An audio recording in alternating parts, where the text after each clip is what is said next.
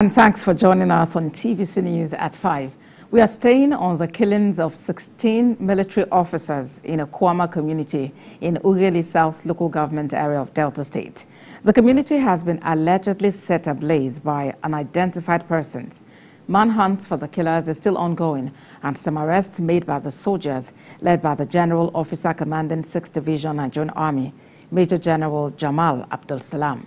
Residents of the coastal community are said to have fled to neighboring Ughelli for fear of a reprisal by the soldiers who have been patrolling the creeks.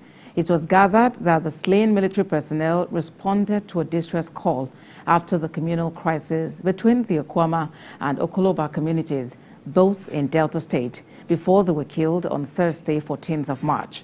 While confirming the incident in a statement on Saturday, the Acting Director of Defense Information, Brigadier General Tukuruguso, said the victims were surrounded by some community youth when troops of the 181 Amphibious Battalion were on a peace mission in the Bumadi local government area of the state. The reinforcement team led by a commanding officer was attacked, leading to the death of the commanding officer, 2 majors, 1 captain, and 12 soldiers.